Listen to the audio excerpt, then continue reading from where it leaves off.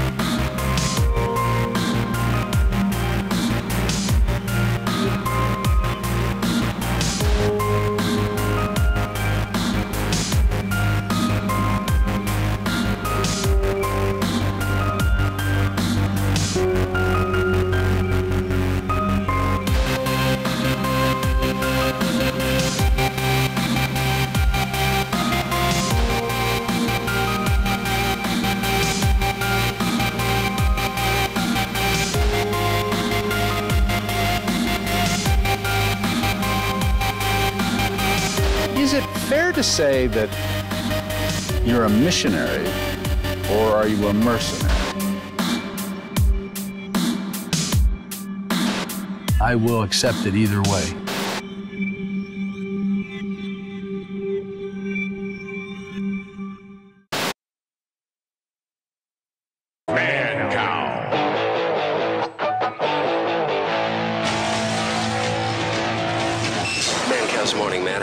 This is the Man Cow Radio Experience. Sam Childers joins us. He's been on this program numerous times, and we try to help him, the Machine Gun Preacher. Tell me the scene. I mean, I've read your book, and you and I are old friends. What is the scene when you go in? You got your Bible, you got your gun or your machine, your handgun or your machine gun, and what kind of environment are you going into? I'm not sure I want to arm wrestle this guy anymore. No, you've already made the bet. You've already made the bet. Have you killed people? God, yeah, we fought all through here. Me and this man here. This man here, too. This man here, too. You've killed. I mean, that's pretty much, if we're reading... I've been in a lot of gunfights. Okay. Should a man of God be killing? I mean, turn the other cheek. One of the top 10, you know, you're... Thou shalt not kill. No, it says thou shalt not murder. And if somebody don't want to consider me as a pastor, that's fine, okay? I'm a lover of Jesus Christ. But I ask everybody all the time, if you have a child, somebody took your child, and I said, I can rescue your child, what would you say? Oh, I'd kill every last one of them. All right, that's what I do, is I rescue children.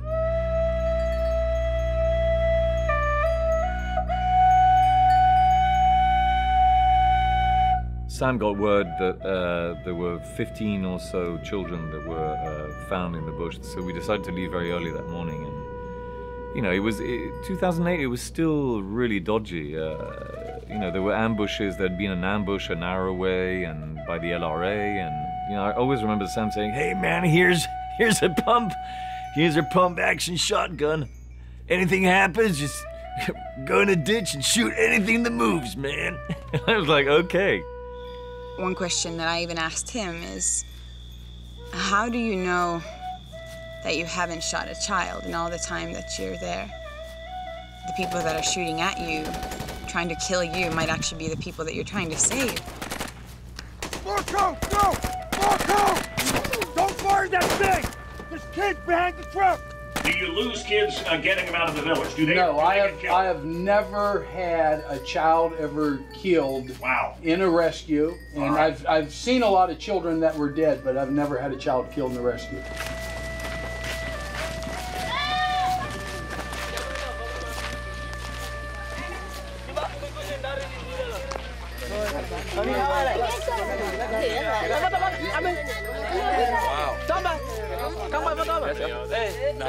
There was a lot of confusion. It's not as organized as one thinks, because you have to make sure that the kids are really the kids that, you know, are orphans in the bush, and because every parent wants to send their kid to Sam's orphanage, because, you know, Sam's orphanage is 3 meals a day, education, clean, you know, it's a life that doesn't exist in a normal Sudanese village. This one is what? Oh, this one is not. Yeah, we need the names and the tribe. Okay. So there's 10. Okay.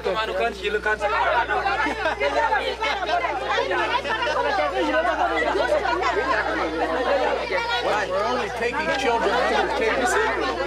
It got very tense, and Deng had to sort of take over, you know, Sam and Deng had to take over the situation and calm the elders. People kept crowding in and trying to give their kids. No, we are taking them now. Okay, just the small. I'm saying they are going to bring them here separately, and everybody has to go back. Yeah. Okay.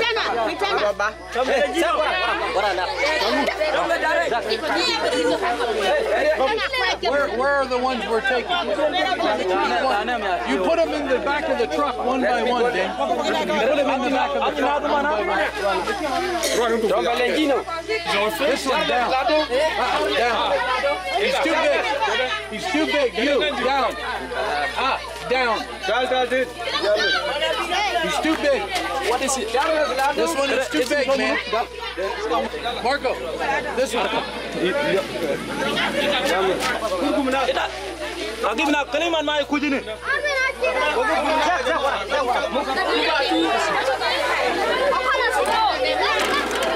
Okay, how many we have?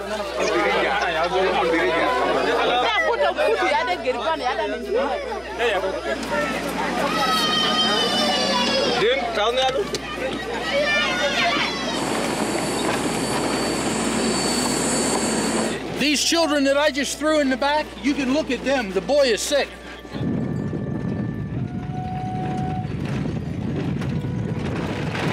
Marco, come on! So nice! So nice! I feel so good, yeah!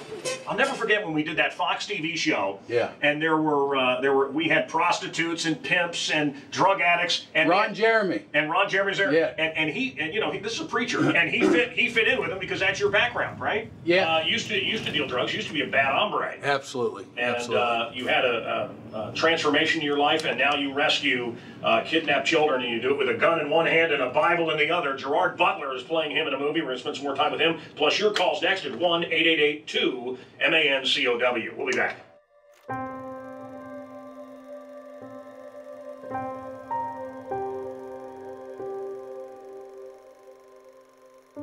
He was a very good little boy. and always curious about different things. He did real well in school. He was a very happy child. We'd be running around in these woods and climbing trees and climbing up hills and rolling down hills and playing army, and yeah, we had a good time as kids. We was always out in the country and stuff, and we was brought up well.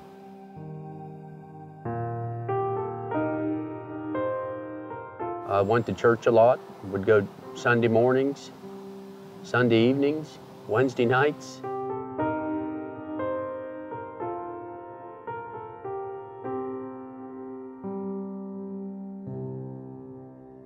The first bike, it was a brand new Honda, a little Honda, and here he was going pretty fast and he hit the bridge down here. And it knocked him out. You know, I can actually say I was brought up in one of the perfect families. I had a good mom, I had a good dad, Christian, both of them. My dad was half Cherokee Indian, so we'd always go to Indian powwows. And I remember one of the first ones my mom took me to. I was like 5, 6 years old. She took me to an Indian powwow dressed up as a cowboy. Boots and all. The only cowboy here among the Indians. I even made it in the front page of the newspaper. But I always teased my mom, that's how I ended up so mean. You dress your kid up like a cowboy and take him to an Indian powwow. That's not a good idea.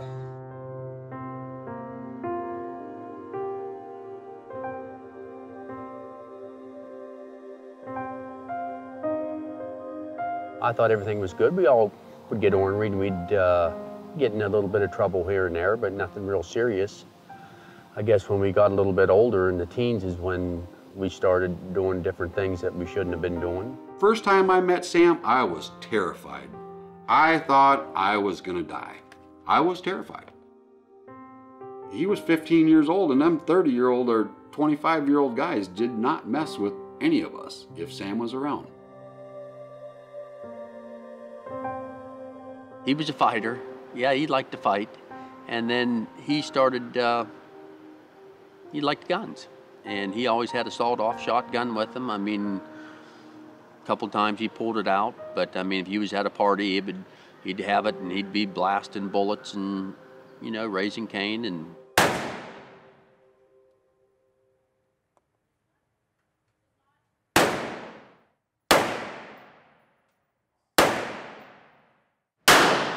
we were living in Minnesota when he was became very rebellious.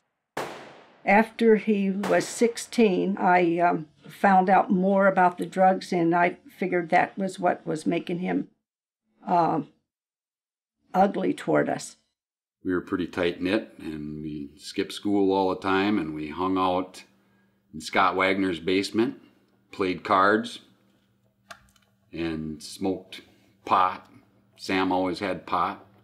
you'd have big parties, outside parties, and everybody would be doing different things. You'd be doing acid, you'd be doing coke, you'd be doing speed, stuff like that, and we dabbled in all of it.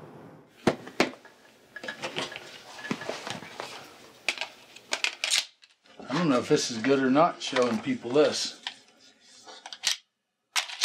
I only really did the needle thing once in my entire life, but it was Sam who shot it up into me. And we only had one needle. And I just remember it was me, Scott, Lynn, and Sam. You're hiding something from me, aren't you? I think there's something missing, Sam. There is something missing, I think. I think there is. Did you get the one in the back here? Yeah, I got it. Faith's is missing. Huh? Faith. Oh, yeah. Grab the other one. I knew there was one missing. Can't do nothing without the main one. This is the most important one. Yeah. Just ain't right. Now we're ready. Now we're ready. Take on anything. Anything. You gonna pull out your ammo boxes? No, can't show them everything, then we have to shoot them. That's true. That's true. I ended up moving to Florida. Ended up getting married, moved to Florida, and then about maybe a year later, he followed me down there, and we worked out in the orange groves picking oranges. So Sam went down there too, but I think that made him worse because he got involved. There's so much more in a bigger city to get involved in. Florida was a big party place, so drugs were easy to get down there and stuff like that. And when you was drinking and doing drugs and that, and then you'd go out into bars and stuff like that, we got into a lot of different situations there that wasn't good. A few shootouts here and there.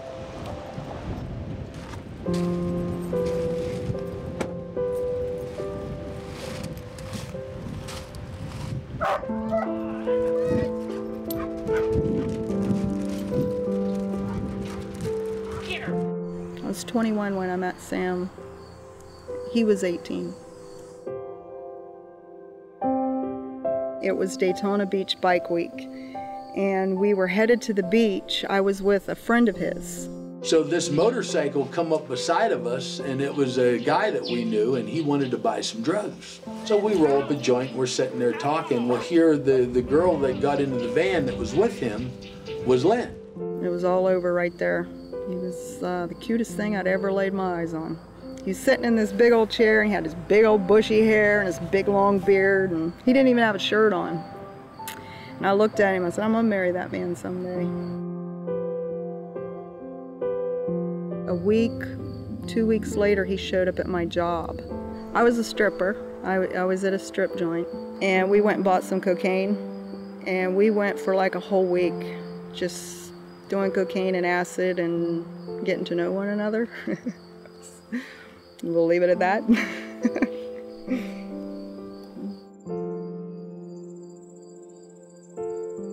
They was all respectable when they come around us. But I found out later that they was bad boys. They was terrible boys. It's loaded. Oh, you want me to get the baby? Oh yeah, but there ain't one in the chamber. Thank you. Just there's some in the clip. Let me give the baby some. Well, this one not for me. We was happy that he was still alive because I know he was involved in a lot of things that his life could have been taken. There was a lot of people up there would like to kill him in Minneapolis because he used to run drugs from Minneapolis up north, and the money never returned to the city. The way I understand, there's still a few people in Minneapolis who would kill him right now.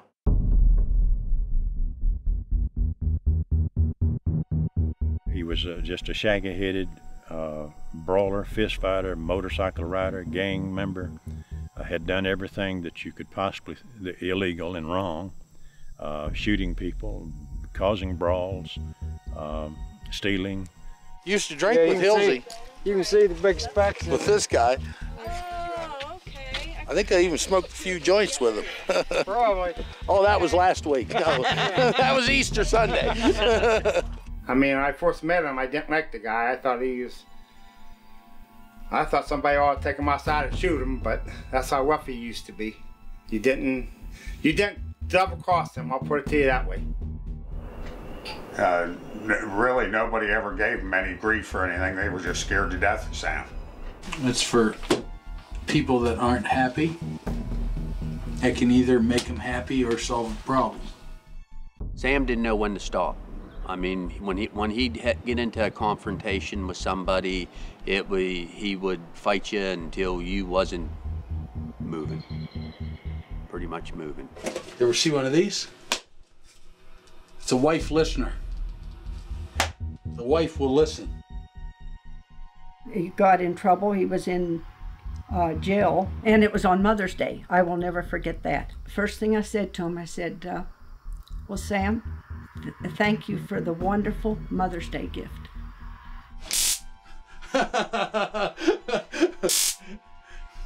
Come here. Stop that. Get over here. Come on. Come touch me. I would say probably if I wouldn't have said to Sam or Joe or whoever was with us there, let's go, let's get out of here, Sam probably would have been in prison to this day. You don't trust me? Come on, aren't we friends? We were going from one bar to the next. It just seemed like Sam was always fighting. Yeah, it was getting bad at that time. Now this is my baby in here. Now listen, your knees are gonna shake. You'll probably even get a little aroused. We were kids. I was 19, because in the first year that I got to Florida, I was 19 years old. And this fight started, and I was like in shock that this guy was on top of Sam. Wow. I'm telling you, man, this will get anybody in the mood. All of us ended up outside. The whole bar came outside. And Sam was getting beat up pretty bad. And they asked me, he said, throw me the gun, throw me the gun. This is the only thing. My wife don't get jealous of anything, any woman at all around me. The only thing she gets jealous of is this bike. She sees me out here stroking it and putting oil on it. She'll say, why don't you do that to me? All of a sudden we heard guns. I got guns, and all of a sudden everybody just started shooting. And you could hear the bullets whizzing by your head and stuff like that. And we get about 2 blocks down the road, and there were state troopers crossways in the road, doors open, guns out their windows, and the whole works. I do know that she was arrested, and for some reason Sam, I think, from what I heard, he didn't get arrested. I don't know why, maybe he ran. But that seems to be the way he got out of most of his problems, was to run.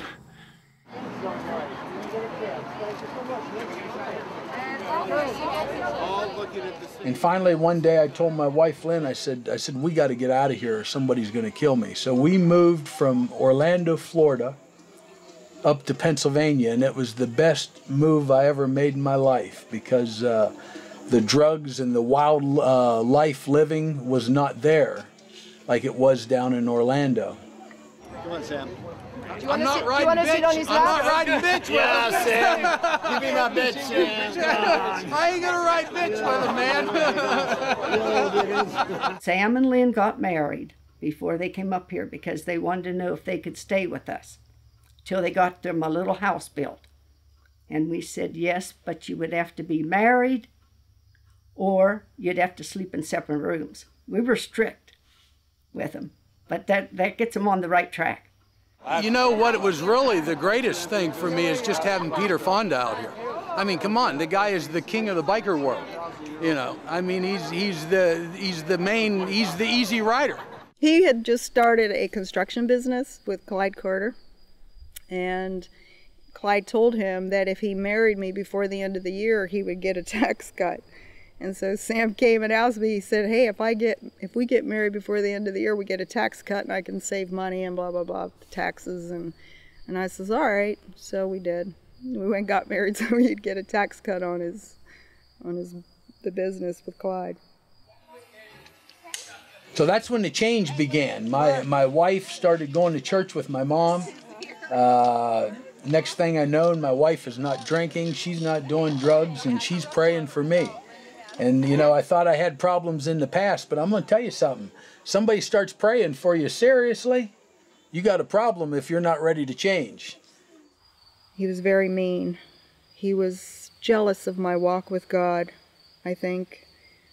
So I didn't invite him until the missionary from Africa came. And that's when I invited him to come, because it was like, this man is crazy. You need to meet him. You think you're crazy, wait till you meet Sam. So that's when I invited him to church.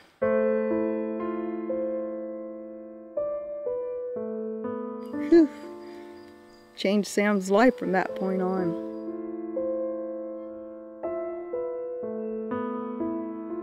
But Sam was all fidgety, he was like sweating really bad, and Sam knew at that point that God was calling him, because Sam always knew he had a call on his life. He always knew that Sam was to be different than what he had created, and he was running from God. And when Michael Howard told him, "What are you doing sitting back here? God has a call on you." Sam broke because Sam knew that he was right. And that was the greatest beginning in his life, better than whenever he was born, because he was born again with Christ. I remember that night I said the sinner's prayer there. And when I left there, it was like there was something burning in me that I wanted more. So I went back the very next night, that night when he gave the altar call. I was the first one there. And I'll never forget, when I went up to the altar, this preacher from South Africa started prophesying over me. And he said I was going to Africa and I was going to be in a war. And I remember from that point, I was just blocking everything out because the last thing I was going to do was go to Africa. And I remember as he's prophesying, I'm saying, this ain't true. Them people got themselves in a mess over there. I'm not going to go over there and help them. So anyways, I'm standing outside. I figured, well, when this preacher comes through the door, I'm going to curse him out and then I'm going to punch him in the face. So he comes through and I mean, I'm hollering, I'm shouting, I'm cursing, I'm telling him, don't tell me I'm going to Africa. I'm not going to go help them people. But he just stood there and smiling at me, and he looks at me and all he would say was, we'll see. Well, anyways, a number of years ago, 13 years ago in Sudan, the Africans there started calling me the machine gun preacher. I started an orphanage with a mosquito net hanging from a tree, and I'm not going to lie to you, you needed a machine gun. People say, no, I'd have just went out there with prayer. I would have buried you then. If you just went there with your Bible, I would have buried you.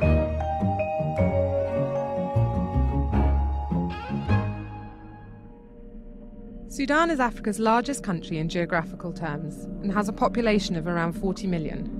Since Sudan's modern borders were drawn up by the British last century, it has been very much a country of two halves. The south is more suited to farming thanks to its wetter climate, whereas the north is sparsely vegetated or desert. Tribal and religious divisions have also highlighted the north-south split. Christian and animist South Sudan had little in common with the Arabic Muslim north.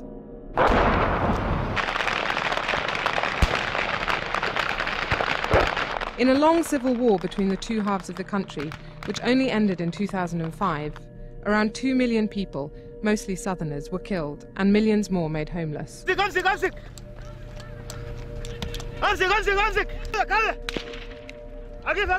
discovery of oil in the south in the 1980s transformed the economy of the entire country. The oil is piped north through Khartoum to Port Sudan for export. Oil production has risen from a trickle in 1999, when exports first began, to a 490,000 barrel a day industry today. This has been reflected in the country's export revenues, of which oil now makes up 94%.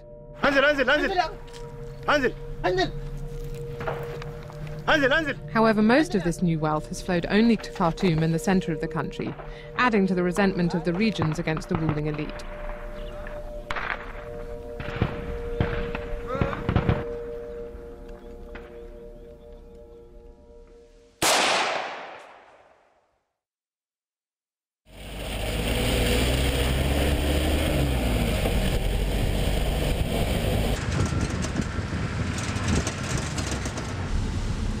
Well, first time Sam came to Africa, my father picked him up from the airport.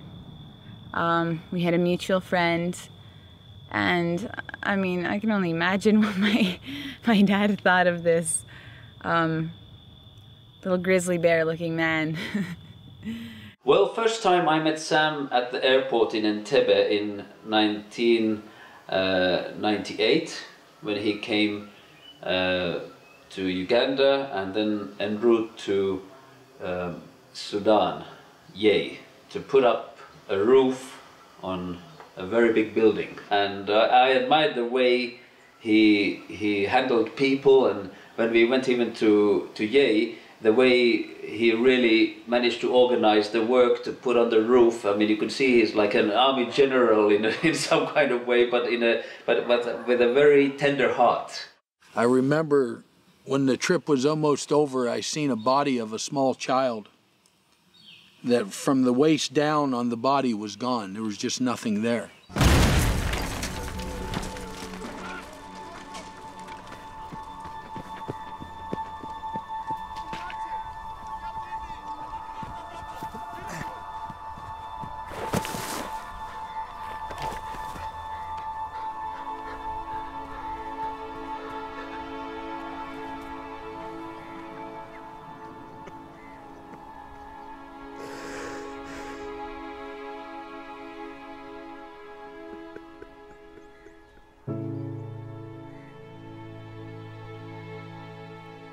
And I remember I stood over that child and I didn't realize what I was saying or what kind of a commitment that I was making, but I remember I said, God, whatever I need to do to help these people, I'm going to do. When Sam came back from Africa, the business wasn't the same anymore. It was like he would go to work, he would you know, give it his best, but you could tell even on the job that it wasn't the same. It was still, his heart was in Africa. It was all over his face. There'd be $50,000 worth of guns sitting in a gun cabinet. And all I could think of was the children that were starving. I had a bass fishing boat. I couldn't even get in the boat anymore. I had all these toys, all these things of luxury and recreation, and I couldn't even use them anymore. I was done. I started selling everything. It broke him. It broke all that, what Sam had built up, the walls that Sam had built up. It took that to break that down so God could really get a hold of him.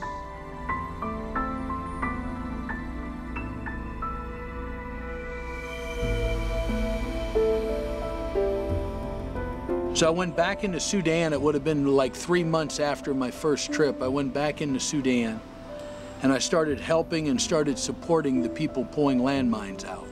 It was mainly the SPLA soldiers. You would find them all throughout the front in the Yei area and stuff pulling the landmines out, and I just began to support them. I mean, they were there on nothing, working to save children and save all of the civilians that they could.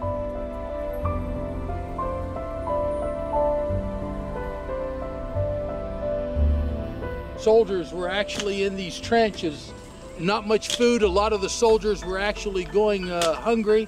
You can see there's a lot of things left behind, a lot of old bullets, bombshells. Not far from here, just a few meters over there in the woods, is all plumb full of landmines. You can't even walk over in there. But this whole area right here was all a battlefield. All of this was a battlefield.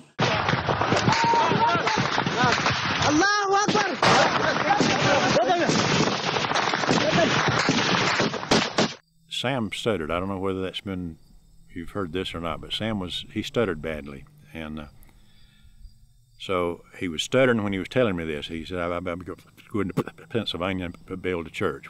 I said, Sam, I don't believe I can help you. I'm sorry, I just don't think I can help you.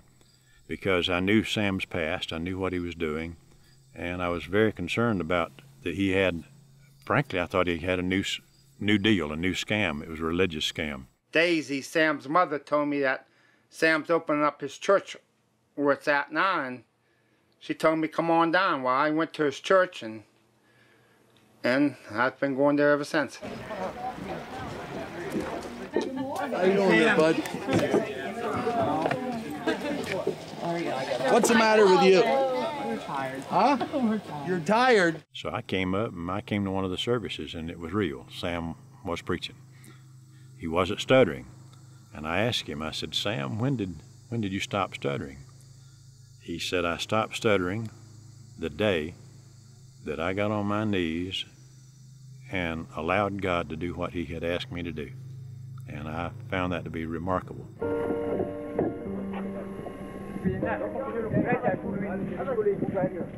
And then as time went on, I knew there was more. There had to be something more, and then God moved on me to do a mobile clinic. I needed I think it was $36,000, and I raised like $2,000. I had like 3 weeks, 4 weeks to go. And a man called me up and he said, I'll never forget this. He said, God told me to give you whatever you need as a balance for that mobile clinic. Run the mobile clinic for a few years, and what we would do is we'd go into the remote areas. Back then there was fighting everywhere. Mile 40 into on the other side of Yei. I mean, you'd get into areas where there was no automobiles, no wells. People drank from mud holes. People drank from the rivers if the river was there. You know, if it wasn't rainy season, if it was dry season, there was no river. We sewed up people from bullet wounds to to setting legs, to just about everything you can imagine.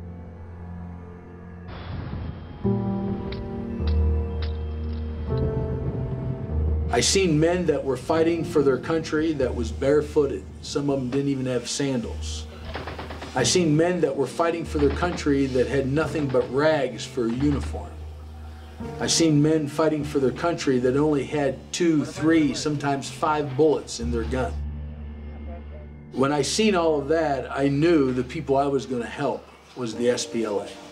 So Sam went to Naivasha and he met with our hero, the peacemaker, Dr. John Garang.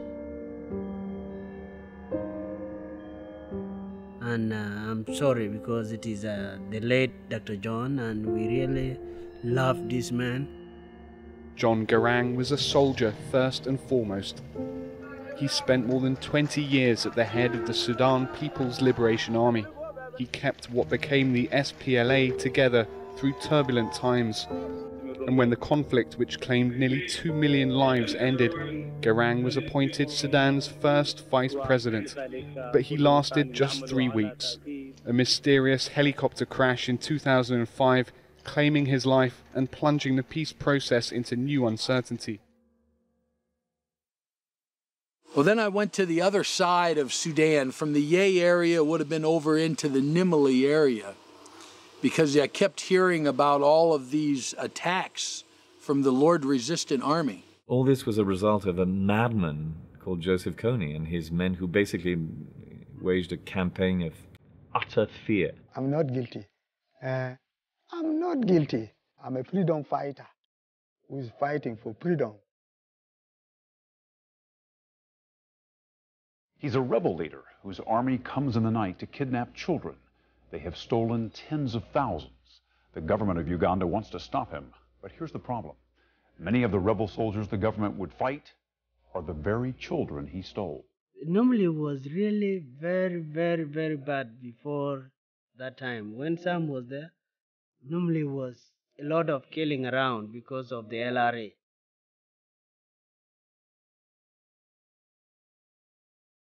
My very first trip in, I seen an ambush along the road going from Gulu into Nimali, Sudan.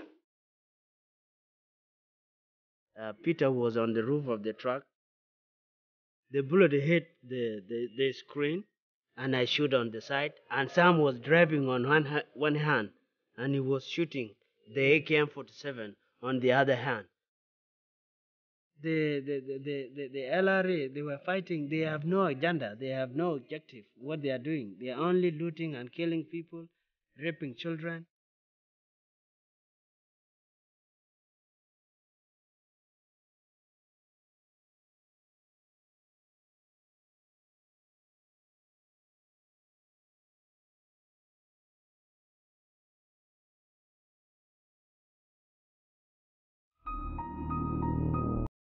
In the evening hours, we start to wonder where our children are, and we're worried if they're on the streets.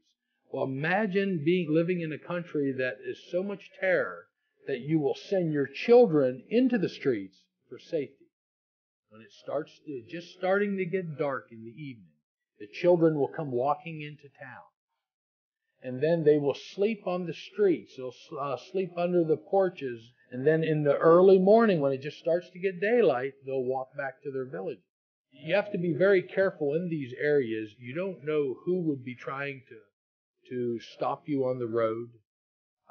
Sometimes you might think you're stopping to help a child, but it's really a child of the LRA.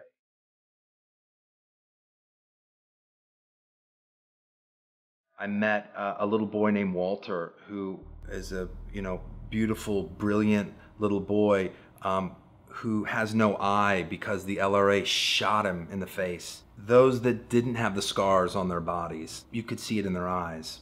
Those eyes haunt me, I have to say. And I think about them. These children saw their family, their parents be killed, and Sam has taken them into his home as his own children, and these are the brightest, most loving, beautiful children. So, sorry.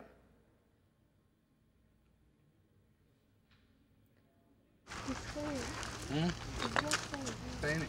Okay. Let me get on this side.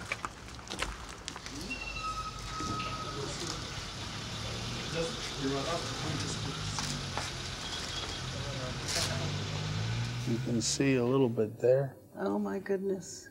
And the doctors at Children's Hospital, they said that she is a living miracle. They said that even they found bullet fragments in the neck. They said that she should not even be walking. Look, right now, good and evil, big battle is brewing. Absolutely. And, you know, the army of Mordor, if I can use a Lord of the Rings reference, is happening. It's coming out of the Middle East, that hatred. But you got to remember, Joseph Kony is not the big problem. The big problem is Bashir. Bashir is the president of northern Sudan. He is the one that is fueling and financing all of these warlords to kill people. Today, Pre-Trial Chamber 1 of the International Criminal Court issued a warrant of arrest for the arrest of Omar Hassan Ahmad al-Bashir, the president of Sudan, for war crimes and crimes against humanity. His victims are the very civilian that he, as a president, was supposed to protect, like Slobodan Milosevic or Charles Taylor. Omar al-Bashir's destiny is to face justice.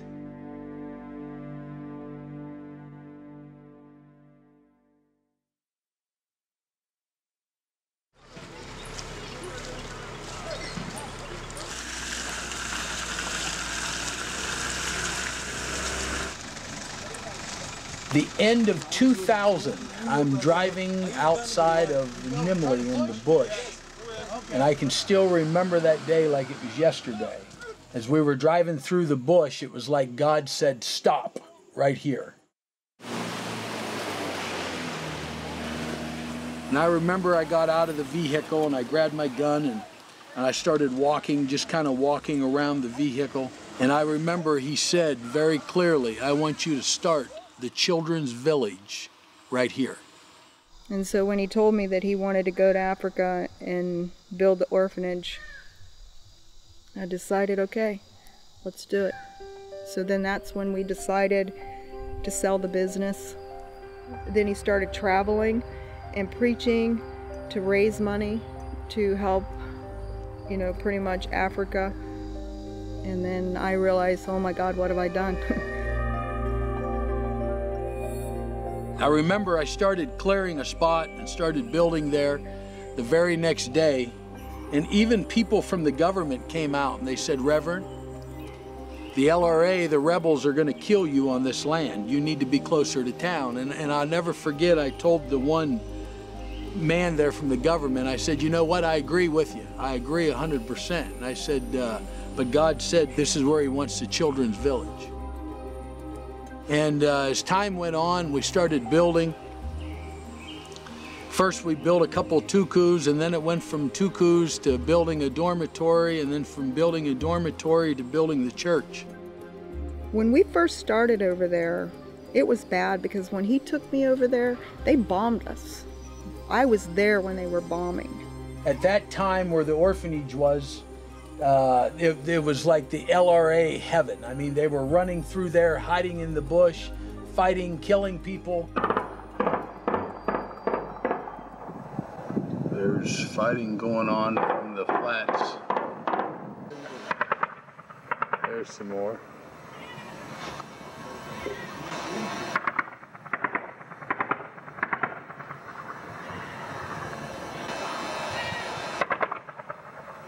You could hear that one. Did you hear that? I think the name says it all. When you look at the name Nimile, that's an Arabic name, and when it's translated over to English, it means, why would you come here? It's a rough town, you know, very third world. It's just tough to live there. It's tough to make a living there. Once you drive past the border and you're in Sudan, then you come to the orphanage, and it's a huge, huge compound with big fences and a lot of armed guards with AK-47s. You know, they're not like your special forces, you know, 220-pound kind of guys, you know, who you think are, We're going to get you out. These guys are just, you know, warriors. Are you okay? I'm okay. Thank you. Who's winning? Hey. Okay. Ding. Yeah. Good. You see the surround that you see in the movie. You see that wire fence. So it's serious. I mean, it's quiet there right now, but there's always, you know, an imminent threat. We were very safe in a very unsafe environment. I'm okay. How are you? Man, how are you? This one is the fat one. She's the fat one. She tries to tell me I'm fat, but I said she's fat. She's coming very big. Reverend, I think Reverend is doing good job. Nice. I love him.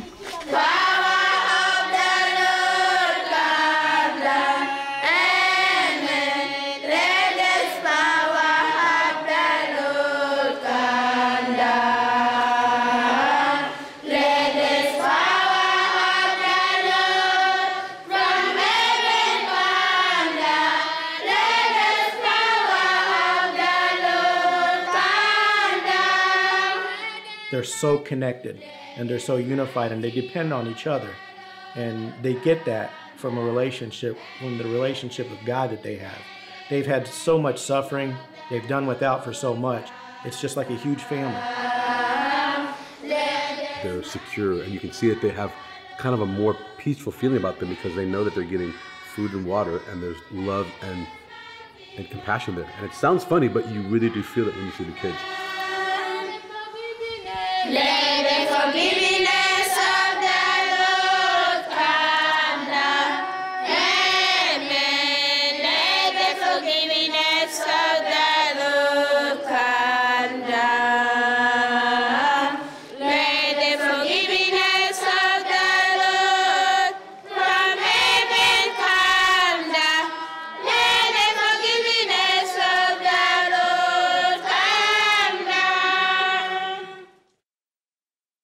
We actually had a time about between almost 6 years ago now that everything was falling apart. Lynn had a truck, and being they couldn't make the payments on it, they came and confiscated the truck, and they were cutting her power off. We didn't pay for a lot of things. My mom saved me a lot from my lights being shut off, my phone, my truck was repossessed. I remember going into Sudan on one-way tickets. I would fly from America into Africa on a one-way ticket. I would clean out my entire bank account, and sometimes it'd only be $3,000, $5,000, and go over, not realizing how I was going to get home or anything.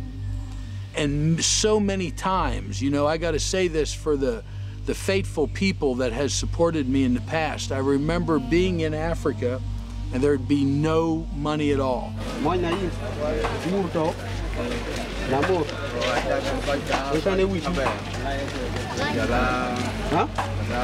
It's looking like there's close to 50%. This one also is orphan. Orphan there? Yeah. Okay.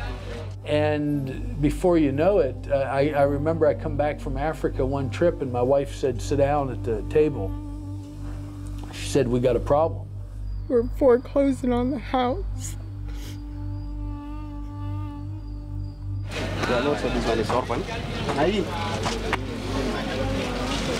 Yeah, father also died. Okay. I asked her, I said, how much money we got? And she said, $2,000 some. And I remember looking at her and I said, I got to send it to Africa. And she said, are you sure? Are you sure you want to do that? And I said, yeah. Right now it's about 50%, you know, out of all the children they're finding. But then the other 50%, they still lost either one or the other of their parent, either the father or the mother.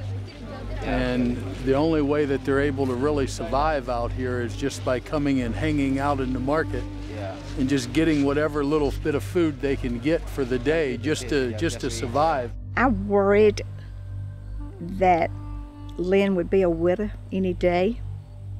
I mean, because when he left to go over there, we never knew if he was ever coming back. These people are literally getting drinking water out of here, right here. They're getting the water for bathing, drinking, and whatever. Yeah, this is, you can see, this is totally unbelievable. I mean, most people in America would say this was staged. I knew he was a macho guy. I knew that he wasn't trying to play a part. I knew that was Sam. What I saw, that's what Sam was. But in my own mind, I thought, well, this guy's trying to be Rambo. I mean, honestly, I felt that. She's cleaning within the market floor, and then what she cleans up, she will actually take home and sort through it, and that's what they will feed the people with. And she will feed her children and make something to eat out of that. How many children does she feed? Does she feed many children? She has a children she living within here, within a market with the children because they don't have where to stay. So in case dying with the children, that's why she come to the market to collect from the ground to let us survive as well. Yeah. Unbelievable. Yeah. Unbelievable. This is really the stuff that we seen in the market where they're sweeping up off the ground. It's really probably more dirt than it is food.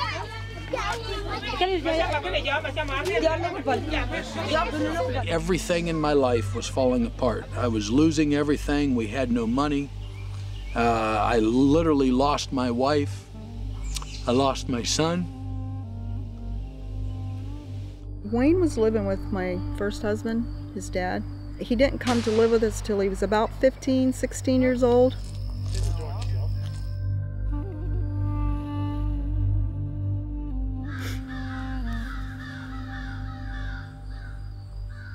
Sorry. The autopsy showed that he had 3 or 4 different things in his body at the same time. Sam had a ticket to go to Africa. He left her standing in her son's coffin.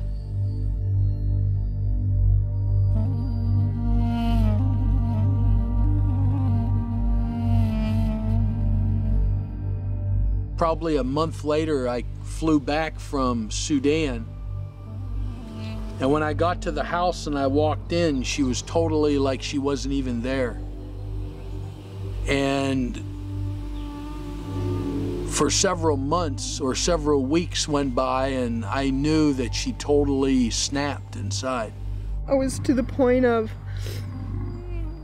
I was done. And my Bible was laying there, and I couldn't open the Bible. She was lost. There was nothing there. When you'd look in the face, there was nothing there.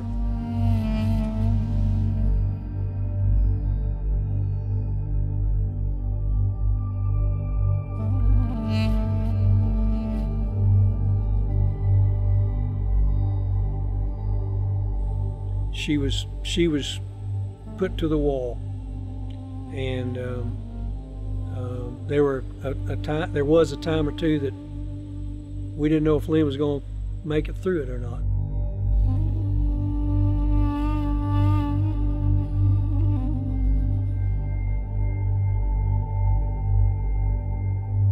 I remember I said, well, I'm going back to Africa, and she said, that's good. That's good, I don't love you no more.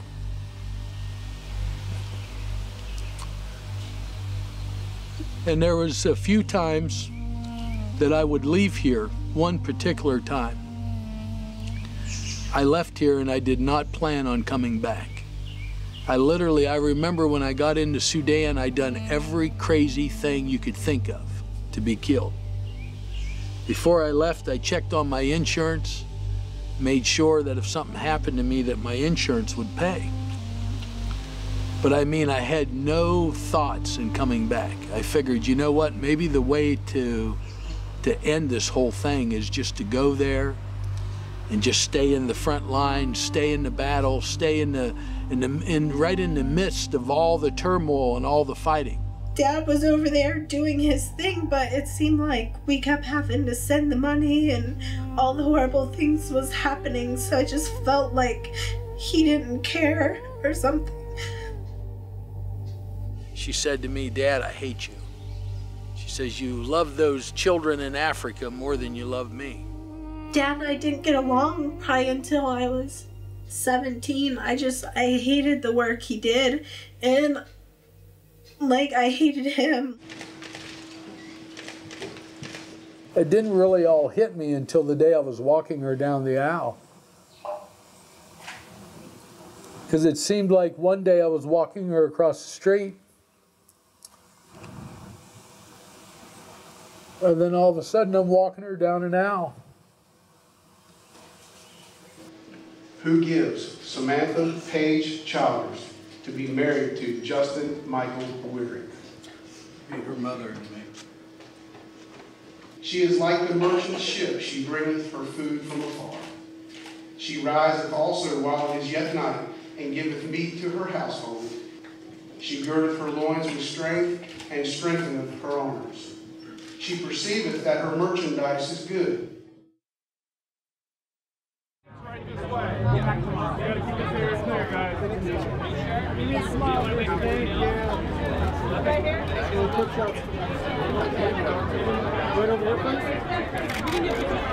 And then guys, just one this way, please. I saw the Dateline segment of Sam when they were taping him at the orphanage in Sudan.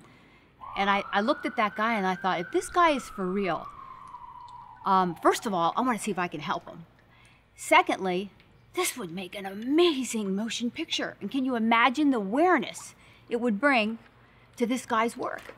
Is it fair to say that you're a missionary, or are you a mercenary?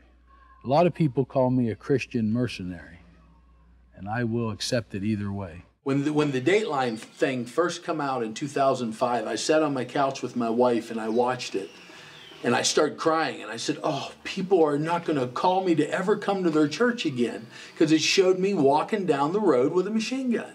The guns part of his story and the battle part of his story is actually the least interesting part of his story. The most interesting part of his story is the man. It took 6 months of listening to his incredible stories about gunfights and gun battles and bar brawls, you know what I mean, before I could get into the guy, you know what I mean? It took a long time for that.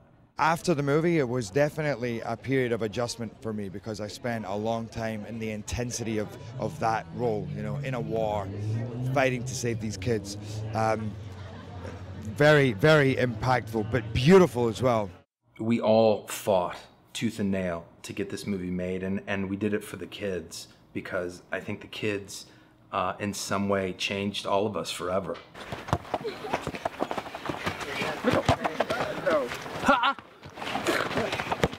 These are just my size here. Any bigger than this here, and then I'm tired out already, which I'm tired already. Fascinating to see someone larger than nature like Sam. You know, he truly is who he is, you know, whether you like him or not.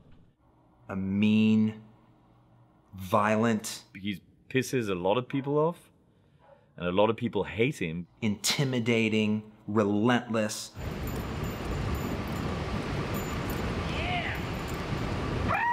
FBG, FBG, America, time to slim down.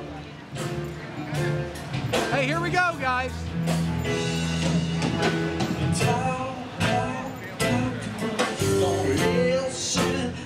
You can't have someone that's going to be like this sweet, angelic, kind of a guy. You have to be rough. You have to be willing to hurt someone. I mean, I understand what you're saying. I just don't do it. Yeah. I don't. Okay, we should stop doing that then, because I like. Oh, if you can't play the game, stop doing it. I can't help if I snap. But I feel the same. I can't help it if I break bottles. I can't help if I snap either. I'd love you to break another bottle.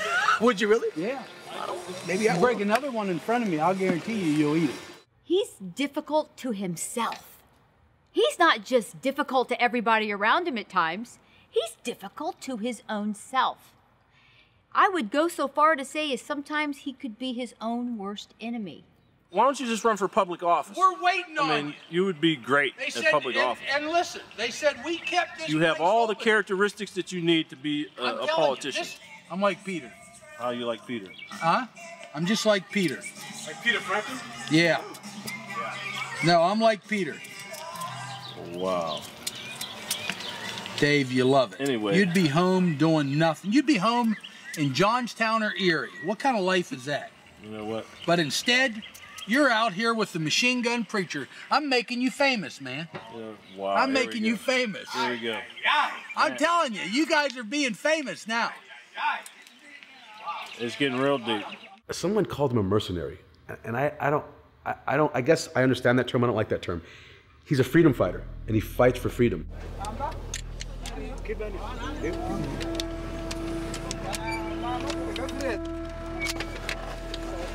Here, you know how to use that if we have to. It was just recently we were on a road where they had a roadblock, and they had two different tribes that were ready to fight. Over 4,000 people was there. They had bows and arrows and, you know, spears, machetes. Some of these people that were drinking started to beat the truck drivers, and immediately my men turned that quick and run to that truck and chased the people off, even fired rounds, and the people run and everything.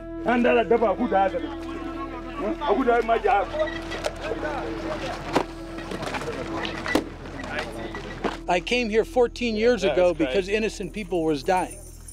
And that's why I'm still here fighting. So it doesn't matter to me what tribe they are. Okay, I'm here to protect the innocent people. That's why I'm here. These are bullshit. These are bullshit. These are bullshit, man.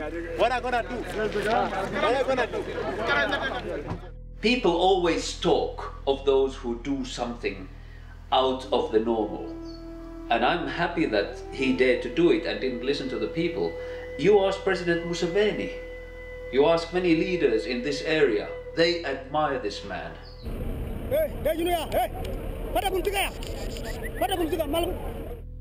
He's a difficult person. People are always going to love to rag, love to doubt, question.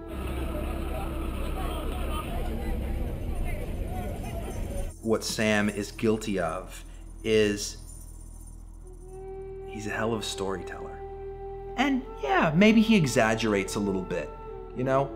In my view, big deal. He's a preacher, you know?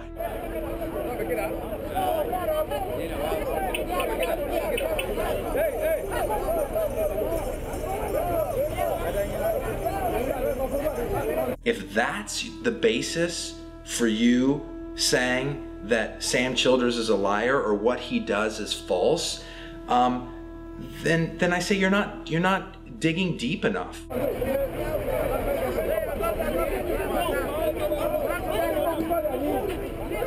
I saw what he went through when he had to revisit some of the very people he hurt in his bad days, his violent days when he was writing the book.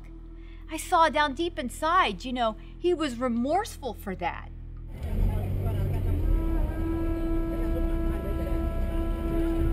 People don't want him to be the real deal, I think, because it scares the hell out of them.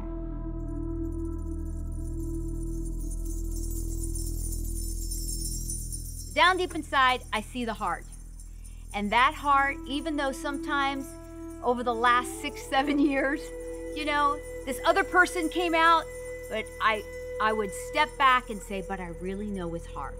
What do you need? What do you need? Whatever you want to give me. Yeah, but I mean, what are you going to go buy some booze with it or No, what? I don't drink. You don't drink? I think the strong one in all this, though, is Lynn. She's held all this together. And he is nothing and will be nothing without her. She is a rock. I mean, him and his wife both has been a blessing to me. Both of them have helped me out. If I need anything, I know I can go to Sam for it, and he'll help me out, no matter what I need.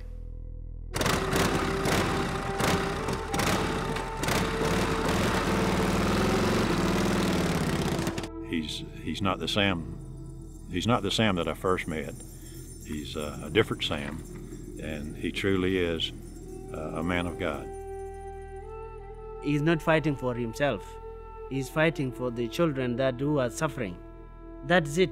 There is nothing else. I think what I would say about Sam as of right now, that he is God's man for the hour. I hope whoever hears this word, that the people will act immediately. I preach in America. I go all over the place and I preach. And I see people crying in their seats, weeping in their seats. People promise you this, they promise you that. But what happens to American people is we go home, we turn our light on, we go in, sit down, we turn the TV on, and we forget. I'm hoping that you won't forget after you see this. That's it.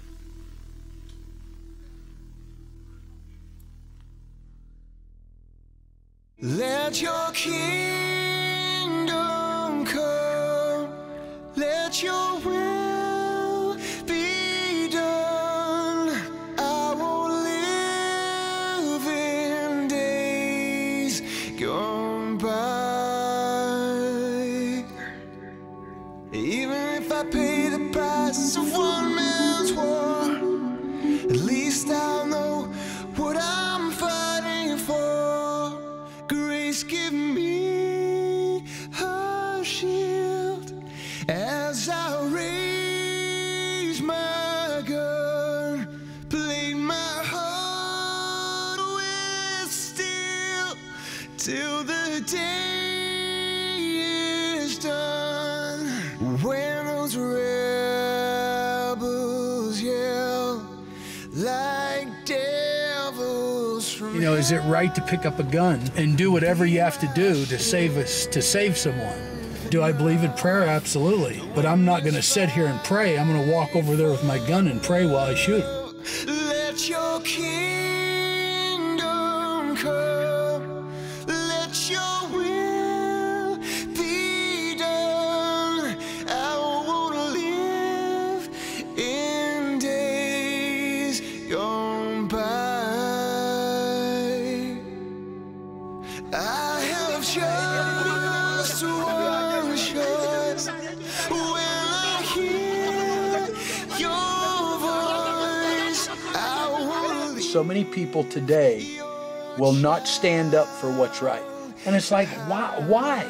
What do you have to be afraid of if you're standing up for what is right? One man's war, even if I pay the price. One man's war. Deep down inside, everybody wanted to be like Sam. You know, basically, that's really the truth of it. Lift your voice, sing hallelujah. Lift your voice, sing hallelujah. Even though he used a machine gun, he's still Sam to me. I still love him. You want to wake up in the morning and dodge bullets like me? Hey, I do it for a living. All you need is Red Bull. Nothing can catch me now. Is that Sam? Did I say something wrong? Had almost 50 pounds on me. Yeah. And then you met me and you're like, damn. Then I met you and I said, wow, I want to look like that guy. And then God told me, you got to be joking. I'll make you look better than that. So here I am. He reaches people that the peace activists that wants to feed the world will never reach. Thank God for Mother Teresa, but I really thank God for Sam Childers and the work that he's doing.